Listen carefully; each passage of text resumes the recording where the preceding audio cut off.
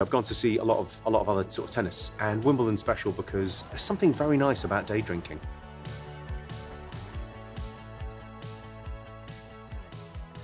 Wimbledon sort of defines British summertime. It's the sporting equivalent of Call the Midwife. It's everything cricket wants to be, but in a bite-sized chunk. Cricket's proper boring. Here's my top tips for an unmatched day at Wimbledon. Opening day is always amazing. If you've never been before, that's what you want to do.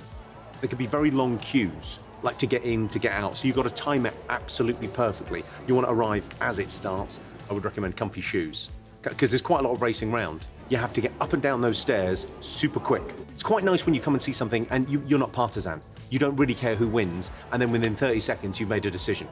I don't like his headband, we'll go for the other fella. It's basically a nice wedding, and sometimes there's a tennis match breaks out.